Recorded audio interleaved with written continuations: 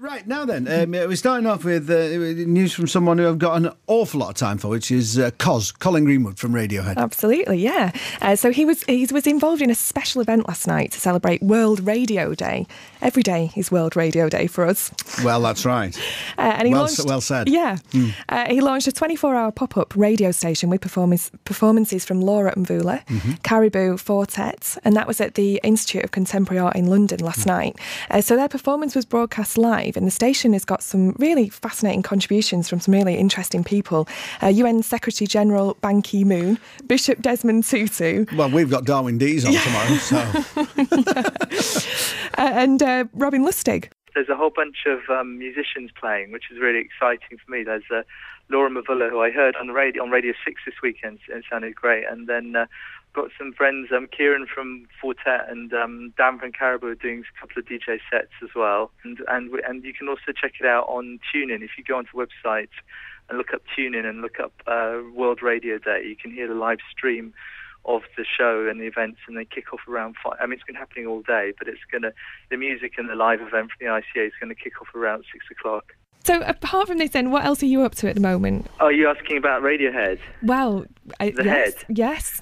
We're taking some time out whilst people are doing some other stuff, doing their own things, and the plan is to get back together again end of the summer.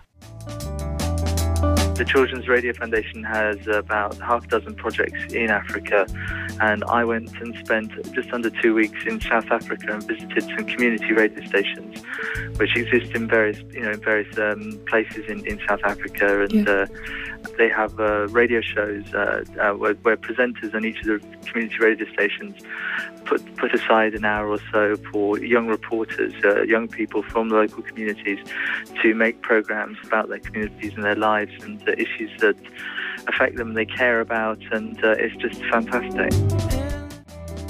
I spent far too much time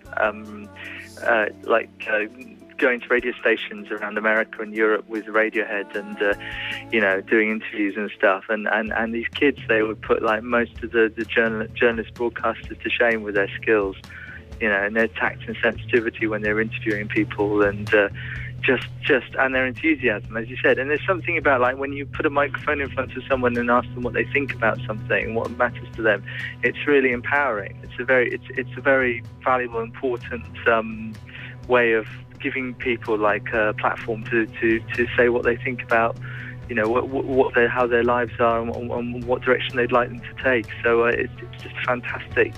And it's a wonderful low technology as well. It's as you know, radio, but it's also a source for many other things, because you can create all these programs that then get streamed on the internet, and it's just fantastic.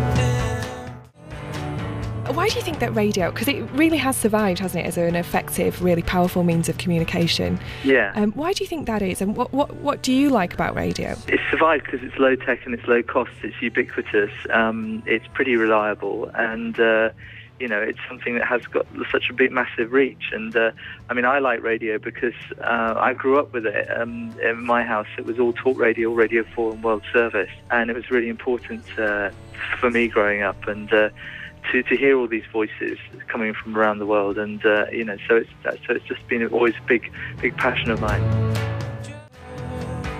The music scene in Johannesburg is just fantastic. The sort of club scene there is really exciting, and I met some great musicians whilst I was over there as well. What kind of music? It's a sort of domestic house music, but you know what I'm a bit of a fuddy-duddy, but what I was really enjoying was the sort of 70s South African music that I hadn't heard before, this sort of take on rock music, which this guy called Mpumi from a band called the Blackjacks was playing to me, with these sort of slow, sort of big chord changes and guitars and stuff, and but with an African, obviously from an African flavour, which I hadn't heard before.